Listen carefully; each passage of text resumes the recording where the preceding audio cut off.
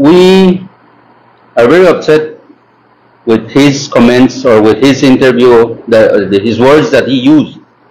Because if you can recall, in January 4th, when we were in the negotiations with BSI, where he was one of the main characters in the negotiation between us and BSI, he signed a document with us on which he committed himself. He committed his government that within 30 days after the signature of the 4th of January, that the Commission of Inquiry will be starting his work, or their work. And we have the document that he signed. So he is not knowledgeable to what he said. He knows very well. Now he comes out that proper consultation was not done.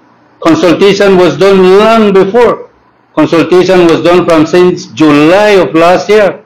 Even in the document it says that Cabinet has already approved for the Commission of Inquiry to do their work.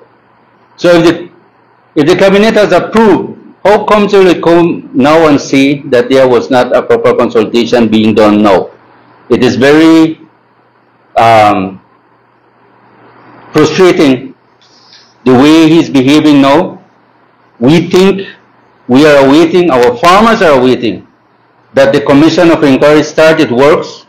Why? Because he himself has said many a times that once the Commission of Inquiry bring out their information, that information will be used for a new commercial agreement to be negotiated from that information, and also that it will have a modernized act for the sugar industry. So that is what we are expecting. That is what we are awaiting from the government to happen. We want that he come true to what he promised us from long ago.